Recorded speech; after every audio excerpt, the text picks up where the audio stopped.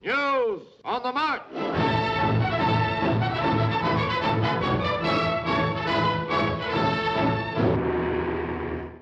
In 1971, film critic Pauline Kael wrote Raising Cain, a book-length essay arguing that credit for Citizen Kane had been unfairly attributed to the film's director Orson Welles, and that screenwriter Herman J. Mankiewicz was the real author behind the seminal film. Though Kael's essay was later discredited, the basic premise that Welles's collaborators deserve more credit for the film's achievement is valid. Citizen Kane is best understood not as the artistic vision of one man, but as the end result of a long process of collaboration characteristic of the Hollywood studio system. A brief overview of the film's production history, specifically the writing, art direction, and cinematography, reveal the intense collaboration that made the film's innovation and artistry possible. This is not to dismiss Welles, who was indeed central to each of these elements, but to demonstrate how important collaboration and a shared creativity were to Citizen Kane's success, and to classic Hollywood filmmaking as a whole. It should be noted that the central source of information for this vodcast is Robert L. Carringer's book, The Making of Citizen Kane. Orson Welles was first brought to Hollywood by RKO studio head George Schaefer, who offered Welles the opportunity to produce, direct, write, and star in 2 films, provided the studio approved the story. Welles first set out to adapt Joseph Conrad's classic novel Heart of Darkness and The Smiler with the Knife, based on a mystery novel, incidentally written by Daniel Day-Lewis's father, but both projects fell apart, largely due to the amateur Welles attempting to do everything himself. For his next project, Welles would be sure to assemble a knowledgeable and experienced staff who could bring the work to fruition. That next project would become Citizen Kane. Welles's first step with Citizen Kane was to seek out an experienced screenwriter for assistance, ultimately partnering with Herman J. Mankiewicz. There is some debate whether it was Welles or Mankiewicz who first hit upon the idea of a film depicting the life of a press baron inspired by William Randolph Hearst, but whatever the case, the meetings between the two did provide a basic premise for a film. From March through May of 1940, Mankiewicz, based on his conversations with Welles, wrote the first 2 drafts of a screenplay, with producer John Houseman working as editor and secretary Rita Alexander taking dictation. These early drafts were messy and unfocused, but they did provide a firm story structure. The film would be the biography of a newspaper tycoon, told in flashback after his death. This narrative framework is widely noted as one of Kane's boldest innovations, but it's worth noting that a similar story structure had been used in the 1933 film The Power and the Glory. However, where that film struggled with the ambitious framework, Mankiewicz streamlined the story by centering Citizen Kane on the mystery of Rosebud, the protagonist's dying word. Other major elements of Citizen Kane born in the Mankiewicz drafts include the desolate halls of Xanadu, Susan's failed opera career, Kane's first marriage, and the opera review. Much of what Mankiewicz wrote was changed as the script continued to evolve. A subplot revolving around a presidential assassination is one of the most notable omissions in the final script, but subtler details needed changes too. Most importantly, Kane himself was more an amalgamation of different aspects of William Randolph Hearst than a fully developed character in his own right. Additionally, while many of the ingredients of the film were already in place, Mankiewicz's second draft was still far too long and unwieldy to be filmed. Mankiewicz left for another assignment, and Welles took over the revisions. Over the course of several drafts, Welles condensed the material for a far leaner screenplay. Crucial to this was the use of montage to tell complex parts of the story, like the montage depicting the Inquirer's growth in circulation and rising influence in American culture, or the breakfast table montage, which condensed the disintegration of Kane and Emily's marriage to a single sequence. Kane himself would become a more fleshed out character in these drafts. Storylines like Leland's opera review were changed to play continuously, rather than separated by narrators, and Welles also added the famous mirror shot. Other factors beyond Welles and Mankiewicz led to script changes. The Hays Office, responsible for the reviewing and censoring of American motion pictures according to Hollywood standards, objected to a scene set in a brothel, while the skyrocketing budget caused RKO to axe a segment of the young Kane vacationing in Rome. Though Welles and Mankiewicz brought different elements to the film, and at different points, it is clear that Citizen Kane would not exist as it is were it not for the collaboration between the two.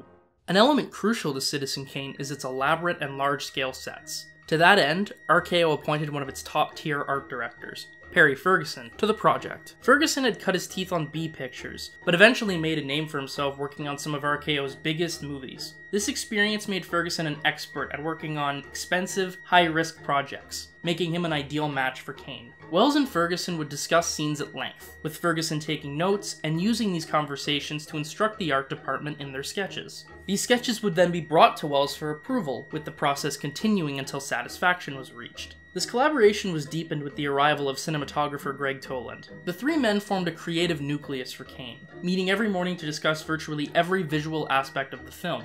Wells and Toland's photographic ambitions necessitated certain choices for Ferguson and the art department. For example, the desire for many low-angle shots required building sets with ceilings.